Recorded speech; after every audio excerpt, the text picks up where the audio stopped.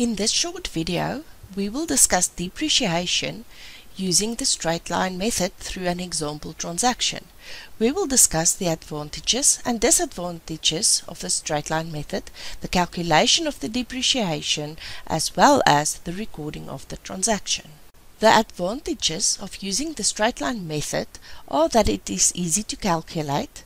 The business charges the same for depreciation from month to month, and it is calculated on the original cost price. The disadvantages are the depreciation do not relate to the usage of the asset, and the possible decline of efficiency of the asset over time is ignored. For the purpose of this video, we will use the following transaction. On 1 January 2016, Moose Traders purchased a delivery vehicle for 100,000 Rand. The financial year end of Moose Traders is 31 December. Moose Traders are not registered as a VAT vendor. Vehicles are depreciated at 10% per annum using the straight line method. In order to calculate the depreciation on the vehicle using the straight line method, you will need to use the following: the cost price, depreciation rate, and the period. In our example, the cost price is given as 100,000 Rand. The depreciation rate is given as 10%, and the period is 1 January 2016 to 31 December 2016, thus 12 months. Calculating the depreciation on the vehicle using the straight line method means that you use the cost price times the depreciation rate and then times the number of months in the period divided by 12. Therefore, it is 100,000 Rand cost price times 10% times 12 months divided by 12 months, totaling 10,000 Rand depreciation to be recorded in the first year. The first step when recording a transaction is to identify the affected accounts. In our example, the business calculated the depreciation and now needs to record the depreciation for the year on vehicles. The first affected account is depreciation. The depreciation account will increase with the amount calculated for depreciation. Depreciation is an expense account and will thus decrease equity. Therefore, the depreciation account will be debited. The other affected account will be accumulated depreciation. The transaction will increase accumulated depreciation. The contra account, accumulated depreciation, is credited and will decrease the value of the asset in the statement of financial position.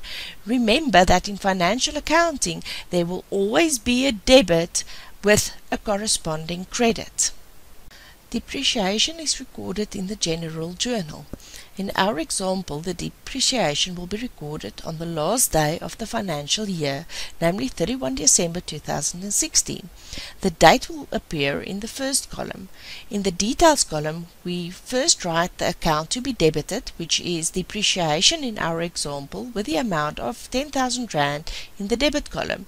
In the next row, we write the name of the account to be credited, which is the accumulated depreciation account for vehicles in our example. The amount of 10,000 Rand is then recorded in the credit column of the same row. Once this is done, a short narration explaining what the transaction was is written in the next row.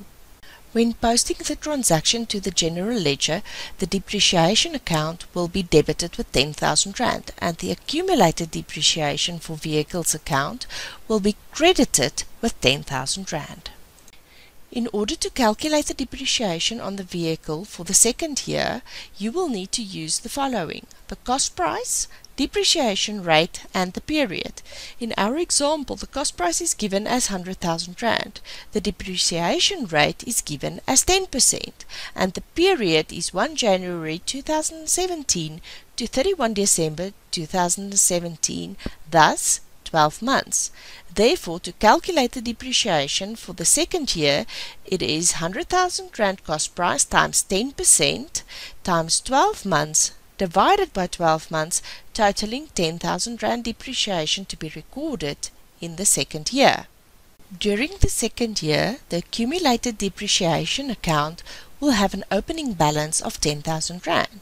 When posting the transaction for the second year to the general ledger, the depreciation account will be debited with 10,000 Rand and the accumulated depreciation for vehicles account will be credited with 10,000 Rand. The closing balance of the accumulated depreciation after the second year will amount to 20,000 Rand. You will note that the depreciation calculated in year 1 and the depreciation calculated in year 2 for this vehicle is exactly the same, namely 10,000 Rand. If you think back to when we discussed the advantages of the straight line method, it was mentioned that the depreciation from month to month or year to year will stay exactly the same. In this short video, we discussed depreciation using the straight line method through an example transaction.